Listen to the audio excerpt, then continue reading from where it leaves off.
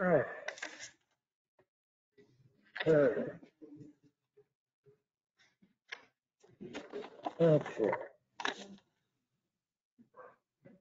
All right. All right. Well, welcome to the hybrid public information meeting for the Barracuda Bridge Replacement Project. You can't hear you? Can't hear me, huh?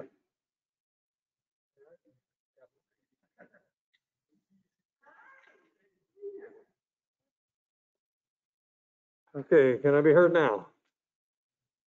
Better.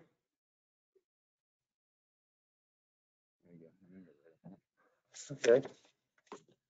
Okay, welcome to the hybrid public information meeting for the Barracuda Bridge Replacement Project. This project is located between the Middle Way and Quayasisi Road in New Smyrna. We appreciate you taking the time to learn about the project and providing feedback to us. My name is Chris Dabson, and I'm the FDOT project manager. And tonight we also have consultant staff as well as FDOT staff with us. This meeting will be recorded and will be available to watch by December 5th by going to the website or webpage for the project on Central Florida website, www.cflroads.com. We've also provided the PDF of the presentation and script that can be downloaded to your computer during the webinar. You can find it under handouts under the menu on the right side of your screen. Also found in that section are comment forms that you can download for later use. For those who are attending in person, you may find the comment forms at the sign-in table over there.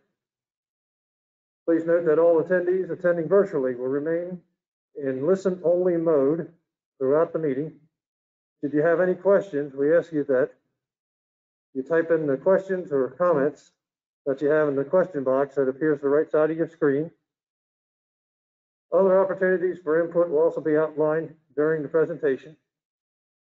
Our team will put together a list of responses and will be uploaded to the project website in a few days' time. If you're listening to this on the webinar by phone and do not have access to the computer, we ask that you please contact us by phone or email. The contact information will be provided to you later in the webinar. We also will send a follow-up email to everyone who registers for this webinar with contact information for the project. With that, we will now begin the presentation. Here's Eric Troll from our Public Engagement Consulting Group.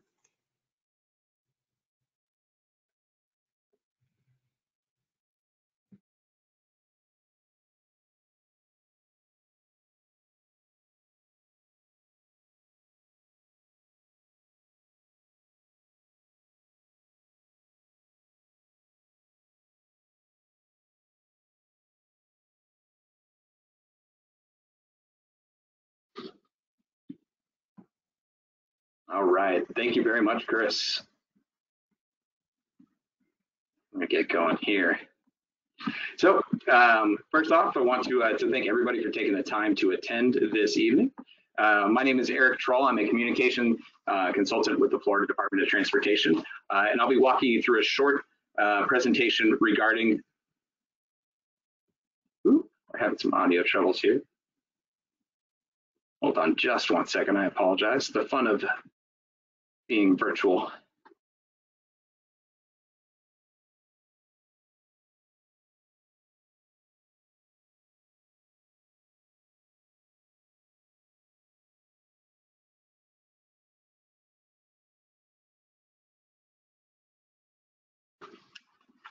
All right, it's not 2020 unless we have a little bit of fun with technology.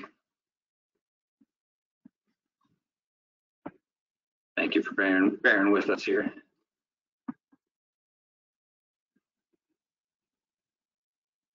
All right. And we're back. So I was saying, my name is Eric Troll. I'm a consultant, communications consultant with the Florida Department of Transportation. I'll be walking you through a short presentation regarding the proposed changes on the Barracuda Bridge replacement in New Smyrna Beach of Volusia County. On behalf of the department, I want to thank you for taking a few minutes from your day to learn more about this project. The financial project identification number is 4379 35-1. And the project manager that we just met is Mr. Chris Dapson.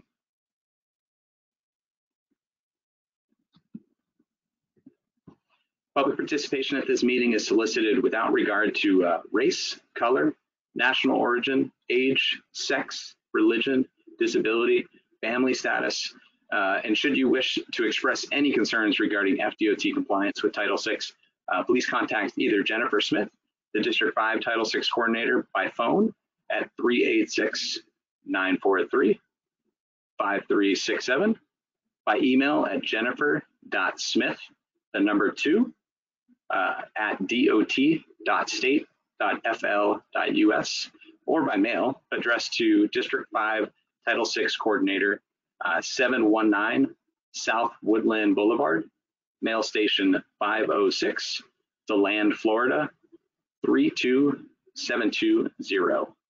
Or you can contact Jacqueline Paramore, the State 6 Title Coordinator, using the contact information shown here.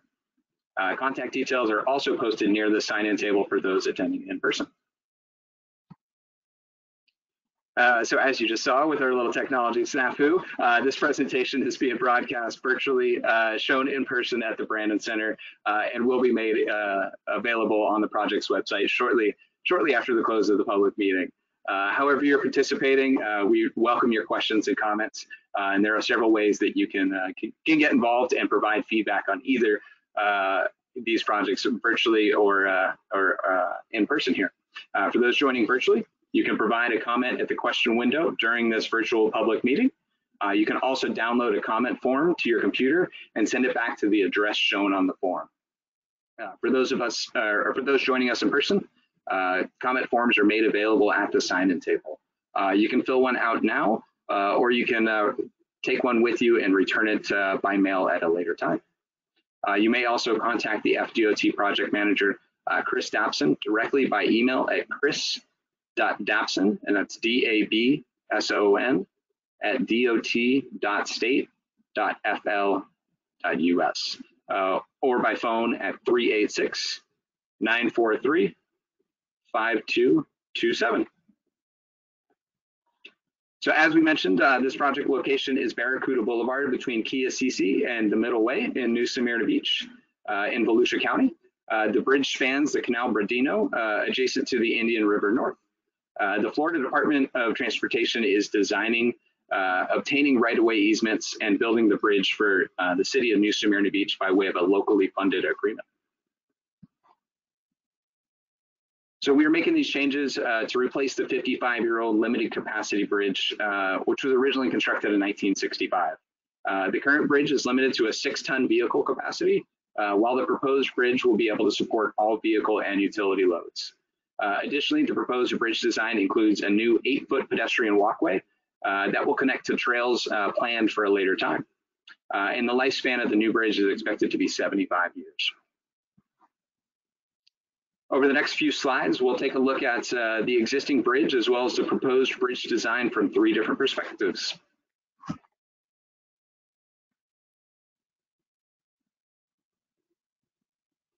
So examining the bridge, the existing bridge design from the overhead plan view, we can see the divided structures of the existing bridge as well as the relatively small canal opening. The proposed bridge will be shifted approximately 10 feet north to accommodate an 85-foot span, increasing the width of the canal below. On the right side of the bridge, or the right side of the screen rather, the limits of the existing structure show the distance that the canal is being increased. The pedestrian portion of the bridge has also been improved and is now 2 feet wider, 8 feet total width, and features improved concrete railings over the span.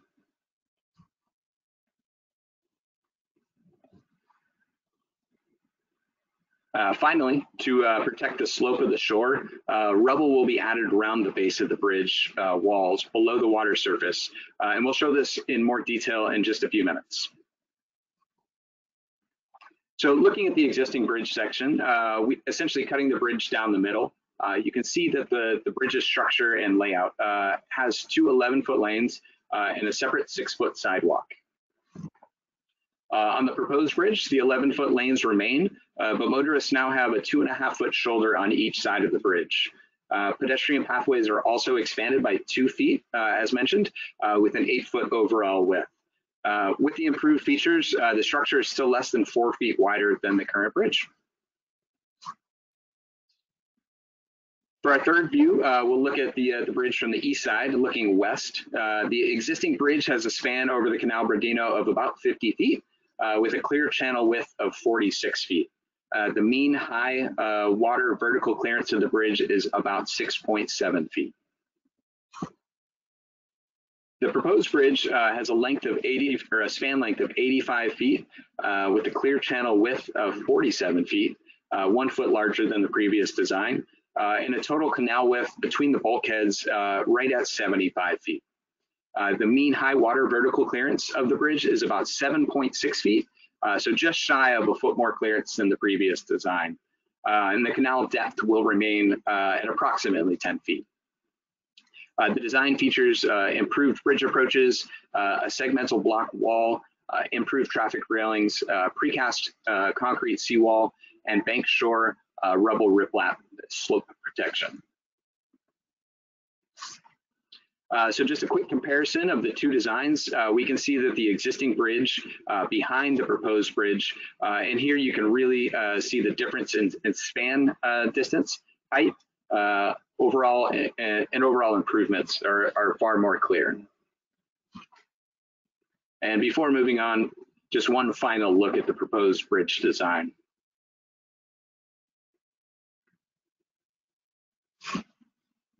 So in addition to the proposed bridge replacement, a number of other improvements are also included in the project.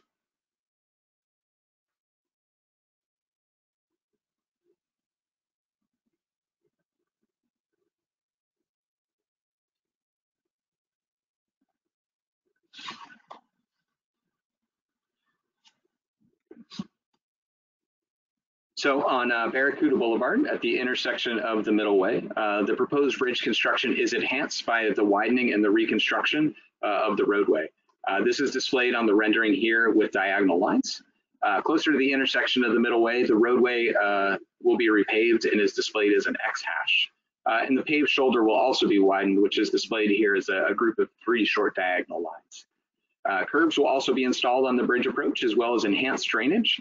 And additionally, the existing sidewalk will be repaved as an 8-foot pedestrian pathway to later connect to future trail. ADA detectable warning pads will be installed here as well.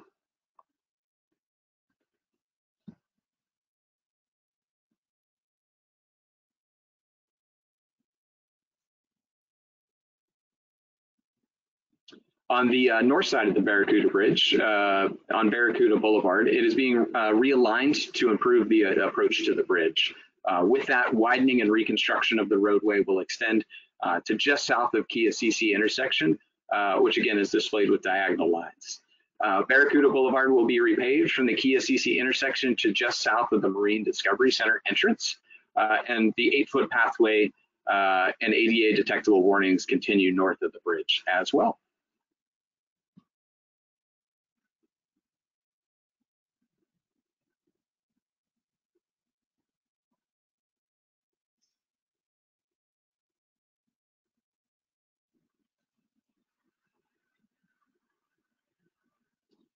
So during construction of the Barracuda Bridge, Barracuda Boulevard will be closed from the Middle Way to Kia-CC. Residential access will be maintained on Barracuda Boulevard, and for all other traffic, a detour is planned utilizing North Causeway and Kia-CC. This includes residents of Dolphin Cove, Venetian Village, Villas, and the community of Venetia, as well as the Marine Discovery Center and their visitors. For those on the Middle Way, no access interruptions are expected. However, navigation to any properties on Kia-CC will also require the detour utilizing North Causeway to access Kia-CC. Access to the Marine Discovery Center will be maintained throughout the temporary detour. And to reduce needed detour times as much as possible, we have incorporated accelerated bridge design techniques, and we expect the detour to be in place between 20 and 24 months. There is an ongoing traffic study at the Kiasisi and North Causeway T intersection to determine if a temporary traffic signal is needed with these detours. In the final phase of the project, the resurfacing of the intersection at Barracuda Boulevard and Kiasisi through traffic access will be maintained at all times.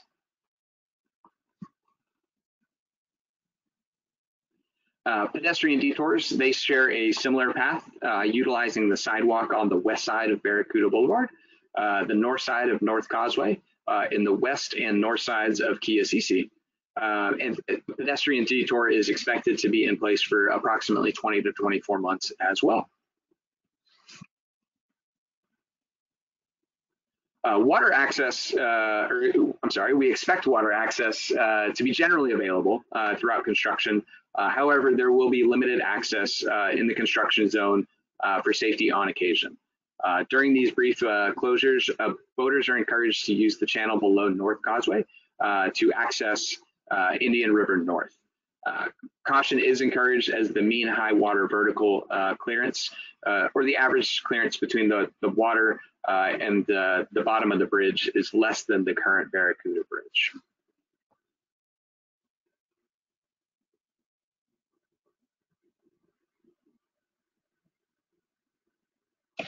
So design considerations have been taken to reduce impacts to nearby properties. Design considerations have also been taken to reduce vibrations. 5 properties adjacent to the east side of the bridge will be monitored. And condition surveys for these properties will be conducted prior to and after construction. In addition, during non-working hours, no equipment, vehicles, or materials will be stored within 30 feet of the roadway carrying traffic, and a storage area will be utilized. Finally, the existing bridge, once demolished, will be donated to the Volusia County Artificial Reef Program. The program, in place since 1980, builds reefs offshore from the Ponce de Leon Inlet. The project is currently in the design phase through late 2021. The construction phase is currently anticipated to begin in spring of 2022 at an estimated cost of $3.9 million. The improvements will be constructed entirely within the existing right-of-way, and therefore no property acquisition will be required. For more information and more detailed exhibits, everything that we've seen here, you may visit the project website by going to cflroads.com and searching for the project number 437935-1 in the search bar. As a reminder, please contact us with any questions or comments that you may have. For those joining virtually, you can provide a comment in the question window for a few minutes longer during this virtual public meeting. You can also download a comment form to your computer and send it back to the address shown on the form. For those of you that are joining us in person, comment forms are made available at the sign-in table. You may fill one out now and return it to the comment box, or take it with you and mail it in at a later time.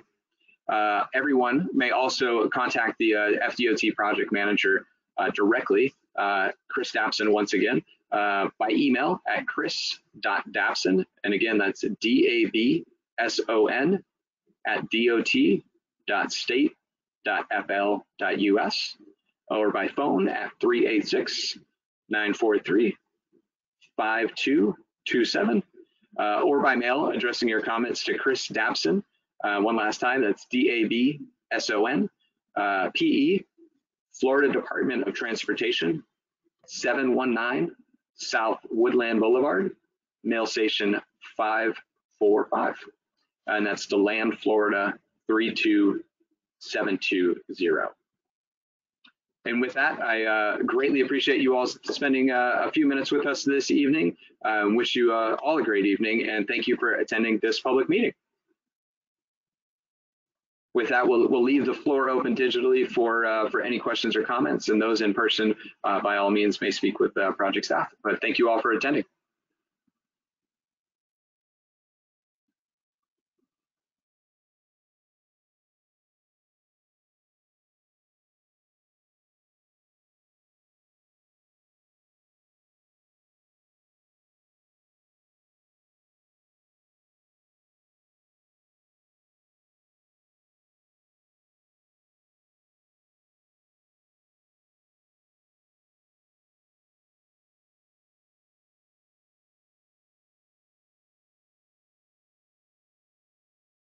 Again, for those who are joining us virtually, thank you for attending the Barracuda Bridge Public Information Meeting. We will leave Chris's contact information up on the screen for just a few more minutes. We do encourage you to enter your questions or comments into the question pane. The project team will be responding to any questions or comments that are submitted after this meeting.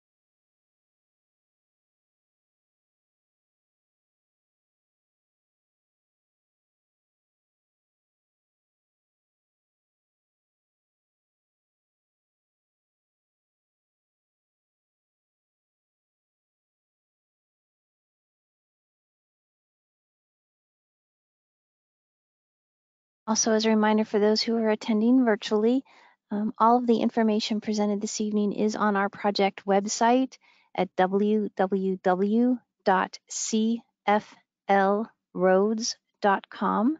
Simply search the project number 437935-1. You'll be able to find a copy of the presentation. The recording of this meeting will be posted within a few days, and other project handouts are on the website as well.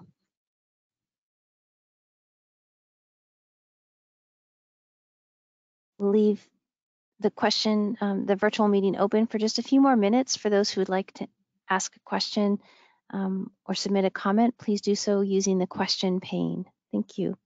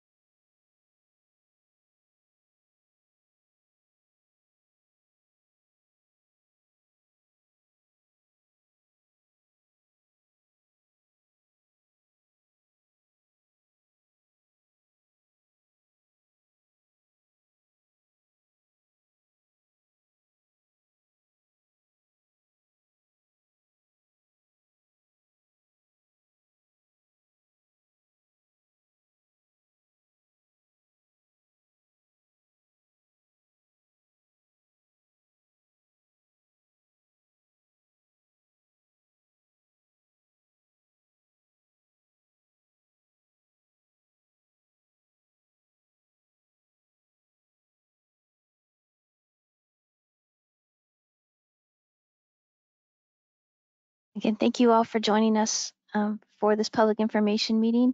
If you would like to make a comment, we do encourage you to download a comment form and send it back to us, submit a question in the question box, or contact Mr. Dabson directly. I'll show his contact information one more time. We will be closing this virtual part of the meeting in just a few minutes. All of the information presented will be available on our website at www.cflroads.com. Search the project number 437935-1. Thank you all and have a wonderful evening.